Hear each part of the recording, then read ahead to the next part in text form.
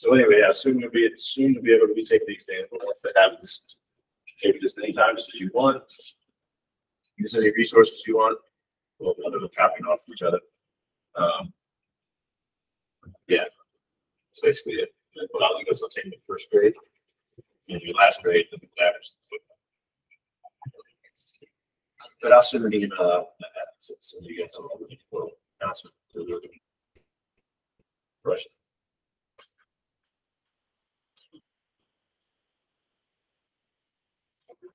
All right, let's see, Bryant, Curry, Darby, Fisher, Hamilton,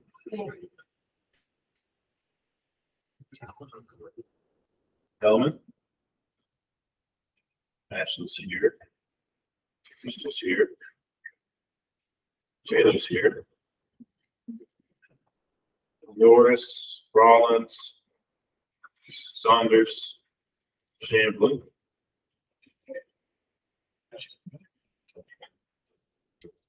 Let's get you two mixed up at every attendance time because it's right next to each other on the. Oh, anywhere. Yes, you there. Taylor Pierce and Vargas and Young.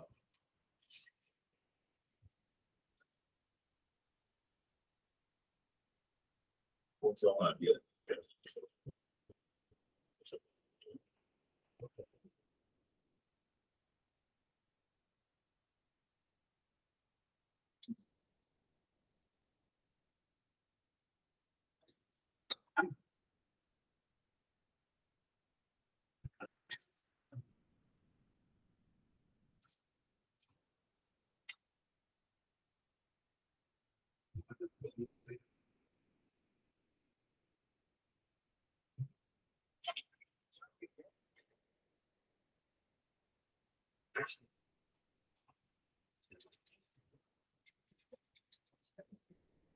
Don't forget we have labs today. Make sure you read pants and closed-toed shoes.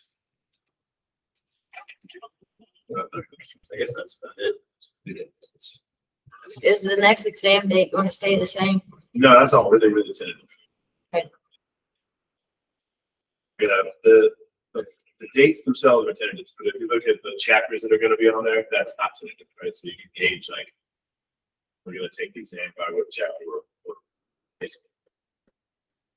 And hopefully we'll have it ironed out where it just can actually be opened up online. We don't have to be day of class to do it again. But see.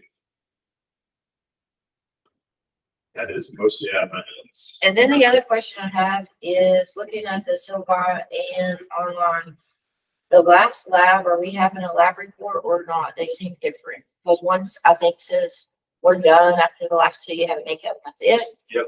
The lab report would be on not this lab that we're doing this week, but the lab that we start next week. So you can have a lab report that's going to be on the photosynthesis respiration lab.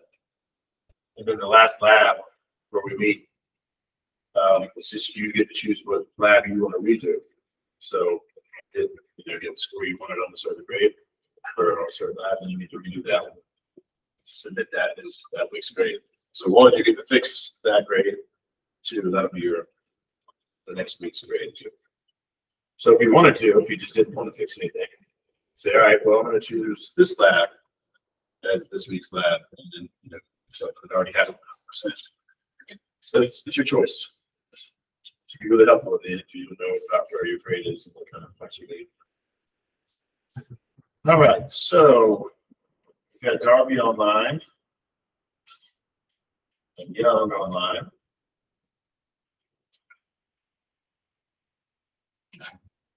Got a little bit more than a minute to go. And I think you guys came in online when I was reminding everybody that you do have labs today, so make sure you come with closed-toed shoes and all that. I know some people have medical excuse, in which case we can just talk about that later. Individually and figure something out.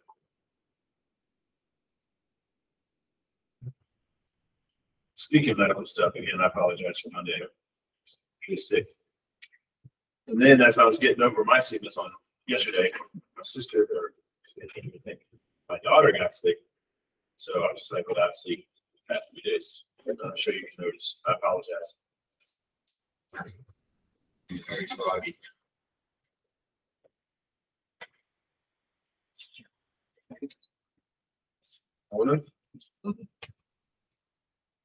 So Bryant is here.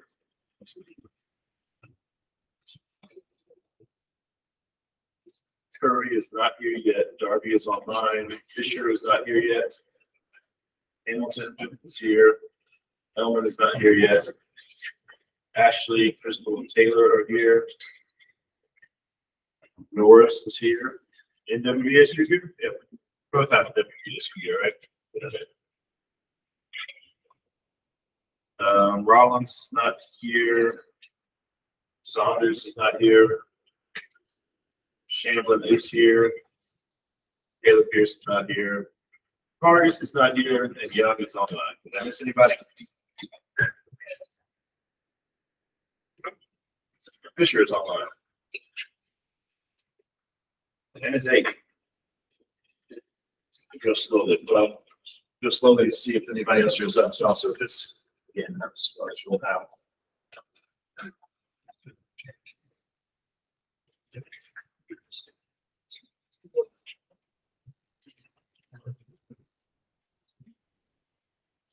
Curry is there.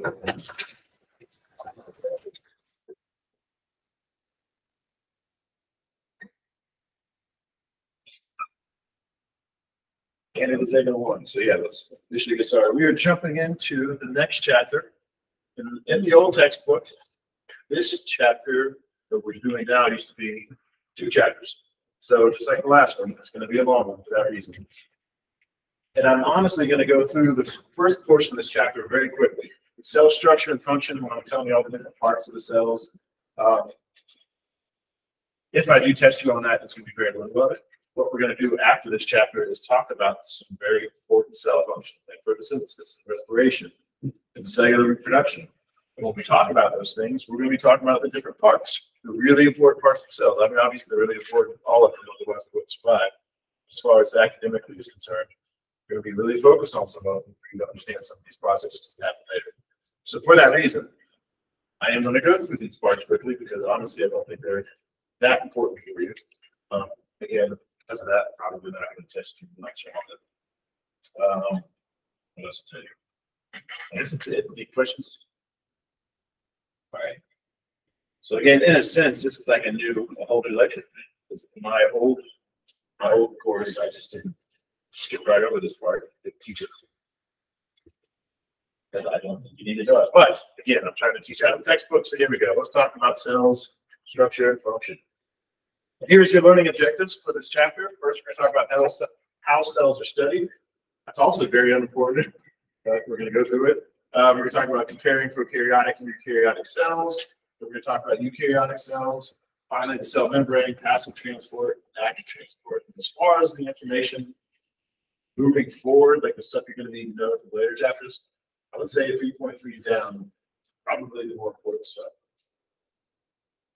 All right, so 3.1, how cells are studied. So learning objectives of this. Describe the roles of cells and organisms. It's kind of important. But again, we're going to be talking about that almost throughout the semester. We're going to compare and contrast light microscopy and electron microscopy. And then we're going to summarize the cell theory. So here we go. Let's jump into it. Microscopes. There's 3 different types that your book talks about. There's a light microscope, dissecting microscope, and an electron microscope. We will not be talking, or I'm not going to be testing you on any of this. You look it up if you want. We used to have a lab in which we used one.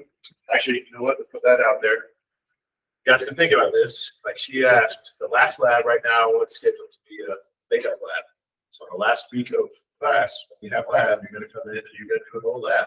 But if you want, between now and then, let me know. We also have an old microscope lab that some people do. So if you want, we've got microscopes back there. Anybody who wants to do a microscope lab instead of an old lab, let me know. I'll make it happen. I always skip it because unless you have a lot of practice in microscope, a lot of times you're looking at stuff, it's just blurry, it doesn't make sense to you. A lot of times people break stuff. I have to teach you the difference between a big knob and a small knob. And people crank it down too hard, and it's usually a mess. So that's why I skip it. But if you want to do it, let me know. Anyway, any questions on 3 different types of microscopes? If you want, obviously, I'm not telling you much about it, right? So if you want for independent work, you can look into the different types, kind of explain how they're different and the different uses that they have. Cell theory. Talk about this a little bit. Unified cell theory states that all living things are composed of one or more cells, and the cell is the basic unit of life, and that all new cells arrive from existing cells. So if anything, from this portion of the exam, this portion of the chapter that I will test you on, maybe that. That's an important theory, unified cell theory. And of course, you already knew a lot of that because when we talked about the properties of life, that's kind of what we started with. All living things are composed of one or more cells. I've already taught you that. The cell is the basic unit of life. I've already taught you that. So the only new information here is that all new cells arrive from existing cells. This is a great independent work topic if you want to look into it. If that's the case, where did the first cell come from? Actually, in your book, if I remember correctly, kind of scratched the surface of that thought, but it really didn't get too deep into it. There was a guy named Leeuwenhoek who was the first to observe bacteria and protozoa, which are really small single-celled single-celled life. You don't need to know that. Draw on the screen. I'm not going to imagine you about that. But again, it's an interesting story if you want to look into it for independent work. But if you forget that, you can still understand all the stuff I'm going to teach you later in the semester. So, in my opinion, not important. Then there was Robert Hooke. He's the guy who coined the term cell. So if you looked at him under a microscope, they look like little gel cells to him. Again, I can ask you about that. You can look into it for independent work. I think I've got some videos I can share with you if I haven't already, which talk about these people, and it's obviously a bit more entertaining than me just talking about it with a slide and that's the show pictures. And your book also points out that both of them are credited to be the first two scientists to discover microorganisms. So there you go. There is a really good video I've already shared with you, but I'll make sure I share it again. It's on that list. It's really good about cells, like when we first, basically this, when we first started discovering cells and learning about them, and when people had different hypotheses about where life came from. We didn't know that it used to come from a cell. I think it's a really interesting hypotheses people used to have. Anyway, any questions about cell theory? All right, let's jump into this part. Comparing prokaryotic and eukaryotic cells. Learning objectives of this are to name the examples of prokaryotic and eukaryotic organisms. That one's relatively important. Compare, contrast prokaryotic cells and eukaryotic cells, again, relatively important. And describe the relative sizes of different kinds of cells, which I'm almost definitely not going to ask you to do. So, before we even get into it, does anybody know what all cells have in common? So whether, and I probably don't even know the difference between prokaryotic and eukaryotic yet, but what are some things do you think that all cells have, regardless of their, prokaryotic or eukaryotic? Any guesses? No guesses? Are you afraid to be wrong? You just really have no idea. Here we go. Plasma membrane is one of them. All cells have a plasma membrane. What is a plasma membrane? That is the outer covering that separates the interior from its surrounding. It's the border, if you will. Without that, you just have a bunch of stuff floating around. What's inside the plasma membrane? It's another thing that all cells have, which is the cytoplasm. Definitely not going to ask you about cytoplasm. I want to talk about it, but if any questions are going to be asked, it would be that you need to know all cells have plasma membranes. But yeah. They have the cytoplasm, which is a jelly-like region where all the other cellular components are found. The context of how I would use that word this semester, when you hear me say cytoplasm, that's just me saying the inside of the cell, basically. Or it's all in the context of what we're talking about. For example, when we talk about transcription, where the DNA is read, and we make RNA from that, that all happens inside the nucleus. And then other parts happen outside the nucleus. So when I say outside the nucleus, I might say outside the nucleus, or I might say in the cytoplasm, right? So that's what that word means when I use it. Talk about in the cell. Another thing that all cells have is DNA. We already mentioned that when we talked about nucleic acids, right? All cells have DNA. Yeah, I guess you should know that. Of course, we're going to have a whole chapter on DNA, so I probably won't ask you anything about it on this exam. Same with ribosomes. All cells have ribosomes. Those are the things that build protein. And remember, when we talked about protein, I said over half of the cell's dry weight is protein. I said proteins are very important. Without proteins, we wouldn't have life. So obviously, the things that make them are very important. But again, these two things are going to have their own chapters. DNA will have its own chapter. Ribosomes, some other things, will have their own chapter. So for that reason, I'm not going to focus on them too much right now. So anyway, any questions about this slide? All right, so again, this is maybe something you should know. You know, what do all cells have? Because again, what we're looking at is all cells. We're not looking at prokaryotic cells or eukaryotic cells. These are the things that all cells have in common. All right, so your cells, bacteria cells, plant cells, fungal cells, they all have these things. So we all have this in common. That being said, now we can look at the other types, right? Let's look at the differences. Prokaryotic cells. When you hear of prokaryotic cells, you should basically, or prokaryote, you should think bacteria. Yes, technically, archaea, it's a different domain too. We're going to talk about that later in the semester too. As far as we're concerned, at the 100 level, non-major biology course, these two things are almost the same. Single cell. Now, if you want for independent work, you can look up the differences. And again, I think your textbook scratched the surface, but I didn't want to dig into it because for the grand scheme of this course, the differences are not that important.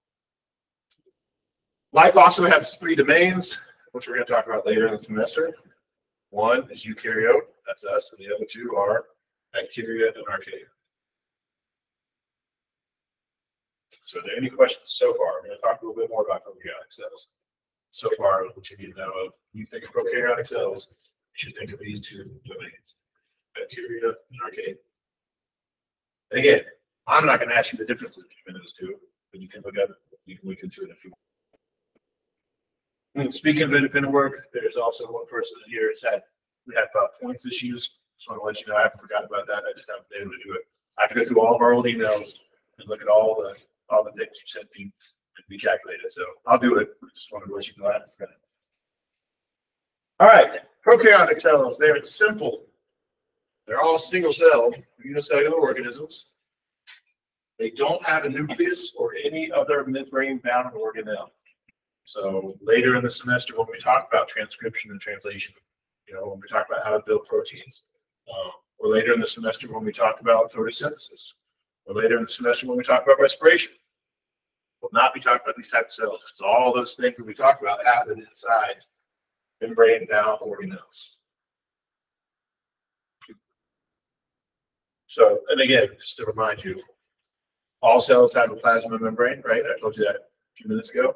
And now I'm telling you that some of these organelles also have a plasma membrane, right? But not in prokaryotic cells. Prokaryotic cells are too simple for that. And in this case, their DNA in prokaryotic cells is in the center, the central part of the cell. It's a darkened region called the nucleoid. I can ask you that information. All the DNA we're going to be talking about later in the semester is going to be all about eukaryotes, which is us. So as far as I'm concerned, this is not important thing for you to know. And maybe I'm trying to think about how this would be important in your life. The closest thing I can think of is if you had some sort of bacterial infection and you're doing research on that particular bacteria or the antibiotic that you're taking for it, and then you read things about different parts of the bacterial cell. That's the only thing I can think of that you can use this in your everyday life. Anyway, any questions about this slide? Okay, and I'm certain that I'm not going to ask you to memorize this. I'm not going to give you a picture of a bacteria cell and have to name all the parts. Let's see. I guess since we can talk about it, the first word for attendance, cell. It's the first word for attendance. So as usual, you guys can send them 5 minutes after class to get extra credit. If you're online, you can send those words to get your credit. All right, no other questions? Let's keep talking about these. And let's talk about eukaryotic cells. I'm trying to go through this quickly because, again, my book, this is not very important for later, and also In my book, it's probably the more boring stuff, and that's a natural biologist interested in. But anyway, eukaryotic cells do have organelles, obviously, right? So if I just have prokaryotic cells, do not have membrane-bound organelles. The opposite is true of eukaryotic cells. They do have organelles, membrane-bound organelles. They have different functions. We're going to talk about them. Again, the really important ones we're going to talk about a lot. So not just in this chapter, we're going to talk about it in later chapters. So this chapter, we're going to go through the less important piece quicker. And here's some sizes for you if you want to go, if you want to compare sizes like of an atom, which is the first thing we talked about. Then we started talking about macromolecules like lipids and proteins. And now we're going to start talking about things like, well, we're going to talk about bacteria. We'll talk about plant cells later. Mitochondria, we're going to talk about a lot later, but there's a general idea of the size difference. Again, that's just for your own information. I'm not going to ask you that. If anything, here's all you need to know. Prokaryotes are smaller than eukaryotes. Or the opposite. Eukaryotes are larger than prokaryotes. Which should make sense, right? Because again, the prokaryotes are the more simple organisms. They're single cell. They don't have all these organelles. So they're just smaller. They don't need to be that big. Matter of fact, they couldn't be that big. And if I remember correctly, your textbook talks about why they can't be that big because of different functions. Not that you need to know that. That's why I'm leaving it out. But yes. Anyway, any questions about this slide? All right, we're making good time. We've got to make that for one day.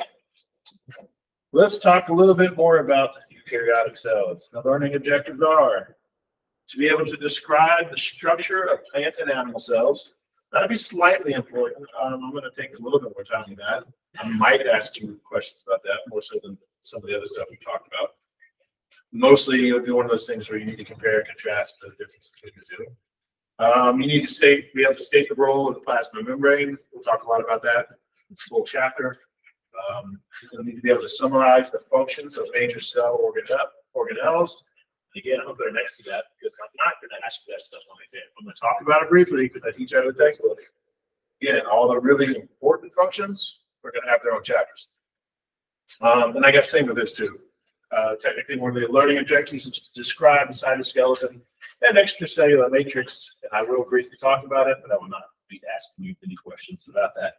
So, are there any questions about the learning objectives? Okay, here's a picture from your book. It's a great study tool, right? You can just read this picture, and that pretty much summarizes everything you need to know. And then some. Again, I'm probably not going to be testing on most of this. But if you just read this in its little short summary, that's perfect. Like, granted, I'm going to talk a little bit longer about it when we go through each of these individual, but I love this short little summary. Because that's all you really need to know, the short summary of these things. I know it's probably hard for you to read here, but when you're reading your textbook online, it's going to be easier to see. So, any questions about that before we jump into it? All right. First thing we talked about so far when we talked about cells was the fact that every cell has a plasma membrane. So let's talk about it. The plasma membrane is made of a phospholipid bilayer that has proteins embedded into it. What is a phospholipid bilayer? It has two fatty acid chains, a glycerol backbone, and a phosphate group. I'm not going to ask you that. I probably wouldn't even ask you the fact that it's made up of a phospholipid bilayer. I'd say more importantly, you just need to know when I say phospholipid bilayer, that's what I mean. Sometimes I use these terms interchangeably, phospholipid bilayer or plasma membrane. And in later chapters, I will be talking about this because some of the functions of the stuff we talk about do involve this. And again, at that point, we'll talk more about it. But for now you know what I mean when I say phospholipid bilayer. So, and then finally, obviously an important function of the thing that makes up the cell, and the really important function as far as what we're about to talk about, is it regulates what comes in and out, right? So we also know from chapter 1 that one of the properties of life is that we regulate, right? Cells regulate, life regulates. It regulates its temperature, its pH, the concentration of different things. If you can't do that, you can't control what comes in and out of a cell. So for that reason, this is important. But again, for the exam, less important. So, does anybody remember what we talked about after we talked about the plasma membrane? When we said, all right, all cells have this. The plasma membrane. What else did I say they have? See if anyone can remember. Perfect. Yeah. So let's talk a little bit more about the cytoplasm. And again, as far as I'm concerned, all you need to know is when I use the word cytoplasm, I mean in the cell. But really quickly, let's talk about what the book says. It has the contents between the membrane, or excuse me, it is the contents between the membrane and the nuclear envelope. So if I were to draw it, what I mean by that is there's the plasma membrane, there's the nucleus. Nice drawing, right? So put it in so you know. And then there's the cytoplasm, right? So again, the cytoplasm is just the inside of the cell, not to include the inside of the nucleus. It's its own story, and we'll talk about it later. It's made up of a bunch of different organelles, and it's suspended in the gel-like cytosol. What is cytosol? It's a cytoskeleton and various chemicals. I'm not going to ask you that. As a matter of fact, I probably won't ever use that word either. So again, in my opinion, it's not very important that you know it. Cytoplasm is usually 70 to 80% water. I'm going to put it next to that too. Normally, I would ask you that, but I gave you conflicting numbers on the last exam because it was a slightly different conversation. Here, we're talking about strictly the cytoplasm. Earlier, we were just talking about cells in general. There is a slight difference, but I don't want to confuse you. Yeah, let's just say you need to know that cytoplasm is by and large water. And of course, many metabolic reactions take place here. And that is an important bullet point, not because I'm going to ask you about it, but that's a good segue into a lot of the stuff we're going to talk about. So again, photosynthesis, respiration, transcription, translation, all these important things we're going to have chapters and chapters and chapters about. It's all going to be mostly taking place in the cytosol. With some exceptions. Excuse me, cytoplasm. Any questions about that side? All right, and another very unimportant one as far as I'm concerned is the cytoskeleton. It's a network of protein fibers, helps maintain the shape of the cell. It basically keeps certain organelles in place where they need to be, or moves them when they need to be able to move. And for unicellular organisms, it allows those cells to move themselves. So, for example, I don't know if you want to, but I won't say it. We'll talk about it later. So anyway, again, that's what a cytoplasm or a cytoskeleton is. It's important for the functioning of life. Obviously, your cells wouldn't be alive without them. But as far as the exam is concerned, as far as the whole entire semester is concerned, this is not very important because we won't really bring it up later. I guess it's just something good to keep in the back of your mind for this bullet point right here. Allows things to move, right? So there's going to be a lot of times when we talk about stuff moving from place to place in the cell, and I don't explain how. But there you go. That's basically how. It's utilizing the cytoskeleton. All right, there's 3 types. I'm not going to ask you about any of them. But there you go. You can read all about them in your book. Big X to this.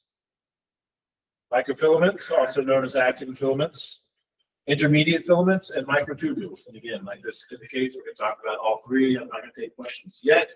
Here's the first one, microfilaments. So this goes, basically, we're going to talk about smallest to largest. Microfilaments are the thinnest. They help move cellular components. They maintain the structure of microvilli, which are folded cell membranes. You don't need to know about that yet.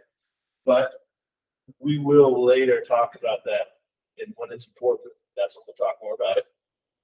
And they are common in muscle cells, responsible for the muscle cell contraction. I'm not going to ask you any of them. If you have any questions about what a microfilament is. All right, let's move up a step. Intermediate filaments, which kind of makes sense, right? Micro sounds like it would be the smallest. Of course, that have microtubules too, but intermediate at least sounds like it would be in the middle. Obviously, like I just said, it's the intermediate diameter. It's basically there for structural function. It maintains the cell shape. It keeps organelles where they need to be. And some of them are made of keratin. We won't even talk about that either. So again, this is all information you could brain dump, still understand everything I'm going to teach you later in the semester. But are there any questions about intermediate filaments? All right, microtubules. Same story. Technically, it's important for life, but not for this semester.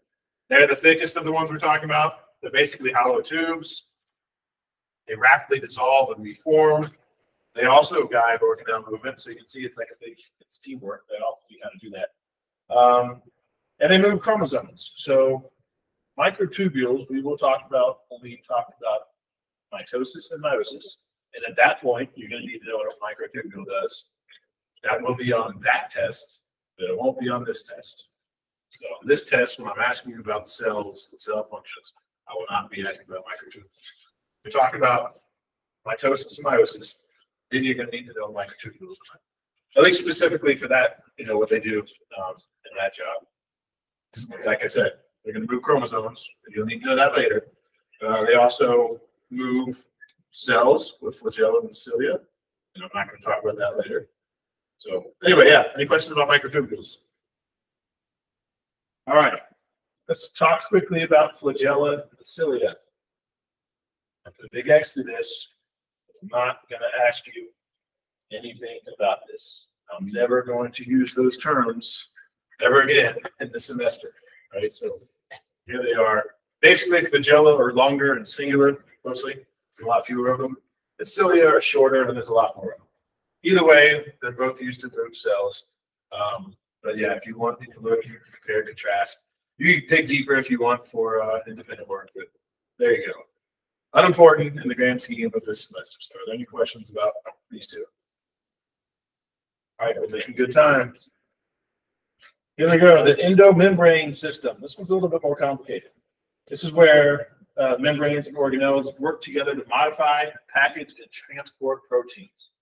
So that's the only reason this would even be important, because later this would be a whole chapter where we talk about how proteins are made. Genetically, we're going to focus on how we go from DNA to RNA to protein. Because I already told you earlier, DNA, a gene, is instructions on how to build protein. Well, that's what we're going to talk about later in a whole chapter on how we use the code of DNA to build proteins. So this is more like physically how it's done. And again, in my opinion, it's a little bit less important. So I'm going to talk about it quickly, but I'm not going to test you on this information. Keep it in the back of your mind.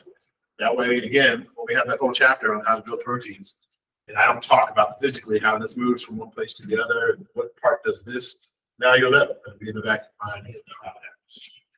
So anyway, the endomembrane system includes these parts. You don't need to write them down. They're all going to be on there separately. And again, I'm not going to test you on them. We're talking about the nuclear envelope, lysosomes, vesicles, endoplasmic reticulum, two different types, and the Golgi apparatus. It's a lot of parts, and again, in my opinion, you guys, it's not very important. Maybe since it's there, I don't know. Let me think about this. I might have like a whole second, big chunk of the exam where it's all extra credit and it's this stuff. And I'm telling you, you don't need to know it, but for some reason you really want to learn it. I'd like to at least reward you for it. Anyway, the first part is the nucleus. The nucleus is very important. And again, later in the semester, when we talk about some of these things, then we're really going to talk about the nucleus, at which point you're really going to get familiar with it. So for right now, you can just consider this an introduction. It is the most prominent organelle. I think what your book means by that is if you were to look at a cell in the microscope, it's probably the organelle you would see first. Sort of. Different if it's a plant cell. We'll talk about that later. Either way, it's trivial information. It doesn't help you guys as biology students. What is important for later on is this is where all the cell's DNA is. Well, most of the cell's DNA, the important ones that are important for the context of our discussions. There's also some other DNA and other bases. We'll talk about that later. But the DNA that we're going to focus on, that's going to have its own chapter, it's in the nucleus. And like we already said, when we talked about different macromolecules and biological molecules, we talked about nucleic acids. I told you, what does DNA do? What is the genetic gene, which is, what DNA is? It directs the synthesis of ribosomes and proteins. And there's going to be a whole chapter on this. So again, I'm definitely not going to ask you this on this exam, because I'm going to have a whole chapter. So that way, that one bullet point, where it said direct synthesis of ribosomes and proteins, it's going to be a whole chapter. Anyway, any questions about the nucleus? All right. On that note, let's talk about the nuclear envelope. Yeah, I'm not going to ask any of this. But again, this is good information to have in the back of your head when I'm explaining this stuff later in the semester. You kind of have an idea of how this happens. The nuclear envelope is a double membrane, both of which are phospholipid bilayers. That's not important as far as the exam is concerned, but keep in mind when I told you cells all have a membrane, right? But it's a phospholipid bilayer, but there's only one. So a cell itself has only one. The nuclear envelope has two, which is really unimportant as far as the exam is concerned and as far as other stuff I'm going to teach you. But I did ask you the question where the first cells come from. And I could also ask you the question, or for work, I could ask you where does the first nucleus come from? That's kind of a hint. The fact that it has a double membrane should take you down a rabbit hole if you were looking into it. But for now, it's just a little fact on the screen. Obviously, the nuclear envelope is going to be the outermost portion of the nucleus, and obviously, this will be important not to understand. Just keep it back in mind later. It has pores that controls the passages of ions, molecules, and RNA. Because later on, again, I'm going to teach you that we use DNA to make RNA, and that's going to happen in the nucleus. And then I'm going to teach you that RNA leaves the nucleus for other things to happen to it. I'm not going to say at that time how that happens, and how you know there's pores, right? They can control what comes in and what comes out of the nucleus. So when I mention it, and don't explain how, a few chapters down the road, now you know the pores that control it. So any questions about the nuclear envelope? Let's have that be the next attendance word. I'm just going to circle it. So if you're online, listening to this with your eyes closed, which there's nothing wrong with that. So when your eyes take a look, that's the word. Anyway, if there's no questions about this slide, let's move forward. Again, we're going to talk a lot about this later, so I'm going to briefly talk about it now. I can ask any questions about it on this exam. You can learn more about it later and be tested on it later. Chromatin. Chromatin is made up of DNA and protein. So when we talk about chromosomes, basically, chromosomes are made up of chromatin. Chromatin is about half DNA and half protein. I'll really talk about that later in the semester. Talk about how that's made up. The fact that the DNA wraps around the proteins and things like that, which will be important later, but for now, not necessarily. What are chromosomes? We've already kind of hinted at it when we talked about DNA, because again, I just said chromosomes are made up of chromatin. Chromatin is made up of DNA and proteins.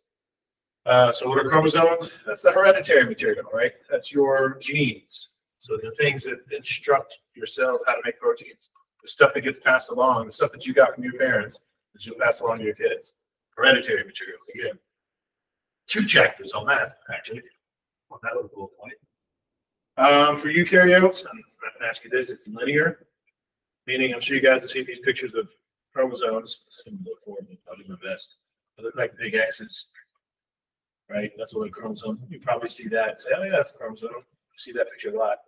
It's not like that for prokaryotes. You need to know that. For prokaryotes, it's just a big circle. Again, not that you need to know that. And this will be important. This will be brought up later in a different chapter. But every species has a specific number of chromosomes. So it's just another independent work topic if you want to look into it. Like humans have 23 pairs of chromosomes. So how many do cats have, or dogs, or parrots, whatever it is you're interested in. Oak trees, watermelons, whatever. So again, in a sense, this is an important slide because this is all really important information. But it's in the context of this next exam, this is an important slide. I'm going to cover all this later in much more detail. So any questions about it? All right. Then there's the nucleolus. That's a dark area within the nucleus. And this is where the ribosomes are made. I'm not going to ask you that either. Ribosomes are really important. We'll talk about them later in the semester. And one of the chapters, they're going to be a big player. But yeah, I'm not going to be asking you questions about this. But there you go. Like I said earlier, though, remember, let me back it up a few slides mentally. Remember I said the nucleus is where proteins and ribosomes are made. Now we're getting a little bit more specific and saying within the nucleus is a dark area, the nucleolus, and that's where the ribosomes are made. Any questions about that? Moving right along. The ER is the next thing we'll talk about, the endoplasmic reticulum. Let me think about this. Yeah, well, I'm not gonna ask you a question about this either. The important thing that you need to know in the grand scheme of this semester is this is where proteins are made. So again, we're obviously gonna be talking about it later in the semester. Later in the semester, when we talk about making proteins, the focus is gonna be on like, how do we take this DNA code, turn that into RNA code? How do we take that RNA code and then build proteins with it, right? So that's where the focus is gonna be on. We're not gonna talk about physically, it's like, how does this molecule move to this molecule? Right? We're not going to be talking about that. So you can just know in the back of your mind, it's the ER that does it. ER is where proteins are made. And then also, that's the rough ER, because it has ribosomes, and again, that'll be important later. Just for your own knowledge, this is also where lipids are made. The smooth ER. And there's two different types of ERs. The rough ER and smooth ER. Rough is where you make proteins, smooth is where you make lipids. Any questions about that? Yeah, I'm flying through this on purpose. I'm teaching out of the textbook. But I'm not going to be testing all this stuff. All right. And notice too, I also want to remind you, we're still talking about this whole endomembrane system. So we're still focused on the nucleus and the things attached to it. That's what we're talking about, right? We're not talking about the cytoplasm or the plasma membrane or any other organs. Right now, we're basically focused on the nucleus and all the things attached to it. Speaking of that, let's talk about something different. The Golgi apparatus, also called the Golgi body, named after the person who discovered it. Look that up for the network if you want. It is a series of flat membranous sacs. This is the thing that sorts, packages, tags proteins and lipids. Long story short, proteins and lipids, when they're made, they just can't go out and about and do their thing. They have to be tagged so that the cell knows where to put them. Or if they leave the cell, where to put them at that point, right? And it needs to know which things leave the cell, which things stay in. So that's what that's all about. So I'm not going to ask you about that, but that's what I mean. When I say tag proteins, it's usually attaching some molecule to it, like a carbohydrate, a long polysaccharide.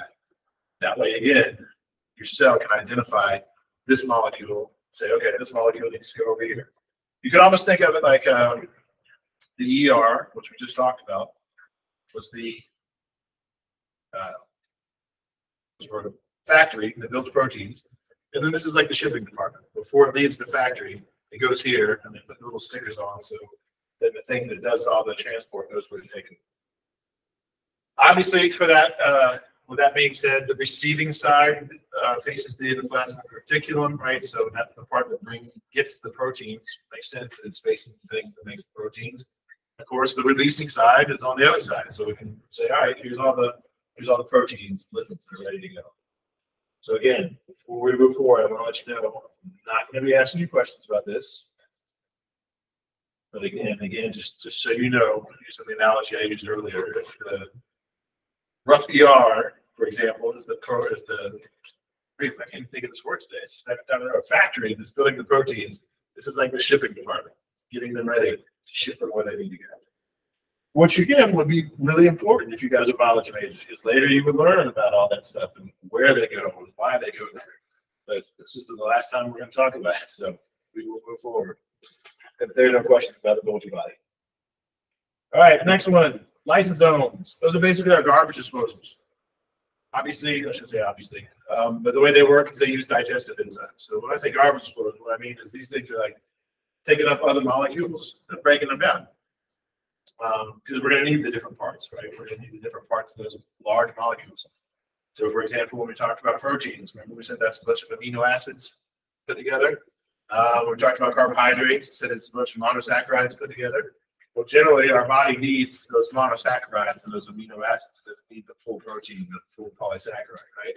So, lysosomes can help break it down. Yeah. The macromolecules. So again, all the four things we talked about last chapter, the polysaccharides, the nucleic acids, all that stuff. This is what breaks it down, generally speaking. Also, it breaks down worn out organelles. So again, your book used the term garbage disposal. I guess you could also think of it as the recycler. Like, oh, that thing's broken down. We don't need that. It's broken now, but we can break it down and use the parts to build something new with it.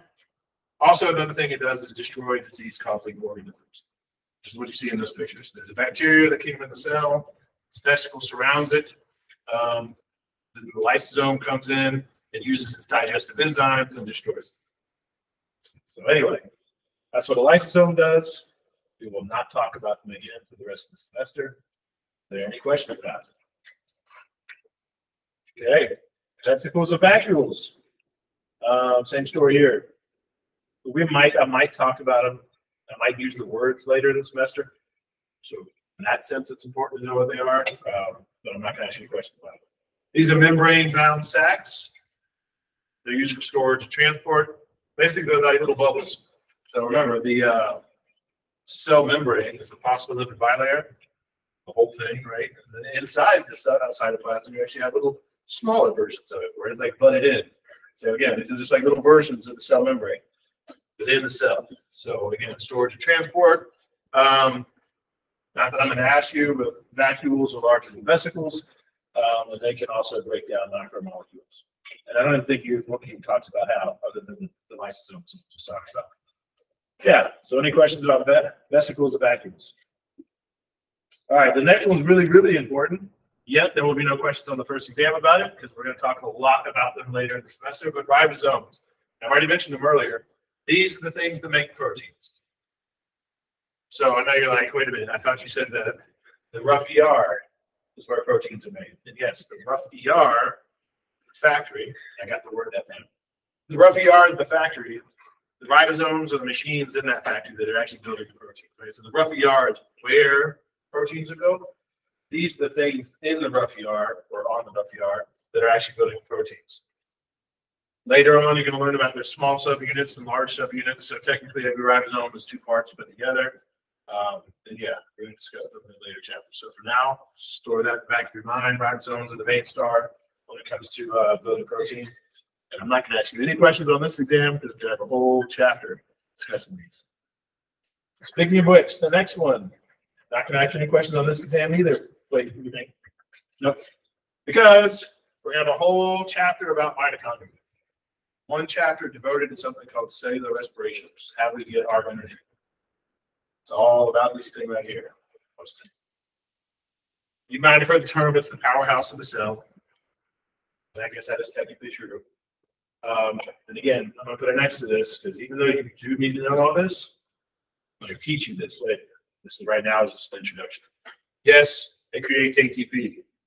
But fortunately for you as students, that won't be a test question. The question is going to be how does it produce ATP? How much ATP does it produce? Which of the three stages produces the most ATP? Questions like that. But for now, I'll just tell you what creates ATP. ATP is our energy source, as you can learn later. Where it does get a little bit interesting, in my opinion, is that they have their own DNA. So like I kept saying, most of our DNA is in our nucleus. Right? That's our chromosomes, half of which came from your mom, half of which came from your dad. But your mitochondria DNA is a little bit interesting, and we don't talk about it too much. You can look into it for independent work if you want. Your mitochondria, you got it from your mom. So when the sperm meets the egg, sperm doesn't have its own mitochondria. So all of the mitochondria in your cells came from your mom, which all came from her mom, which all came from her mom. So when you look at these 23andMe websites, you know, they use obviously all the DNA, but the mitochondrial DNA is very unique in that way. So we know it's straight mother lineage, which to me is really interesting. But again, in the grand scheme of understanding everything I'm going to teach you this semester, it's trivial information. Anyway, any questions about that? All right, another unimportant one, relatively, regarding the exam and the rest of the semester. Peroxisomes. These things are also membrane-bound organelles, but they're only a single membrane. Again, I'm not going to ask you that.